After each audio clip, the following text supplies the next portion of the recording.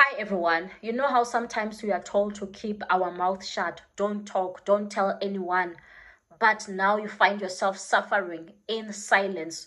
So God is saying that just be watchful of the times. It's not all the time where you should be keeping your mouth shut, because now you find yourself keeping your mouth shut from people who could be helping you, people who could be assisting you. So please don't keep your mouth shut when your destiny helper comes. When you see your destiny helper, don't keep your mouth shut, because they won't know that you are in need. They won't know that you need something. Imagine with the woman who was in Shunammite, that woman who after now the creditors were after her husband had passed on. Just imagine if she had kept quiet. It means that they would have taken her sons, but her not keeping quiet, she found her miracle, she found her breakthrough. So God is saying that the problem with us sometimes as Christians is that we keep quiet, even at places where we are not even supposed to be keeping quiet. In the mighty name of Jesus, amen.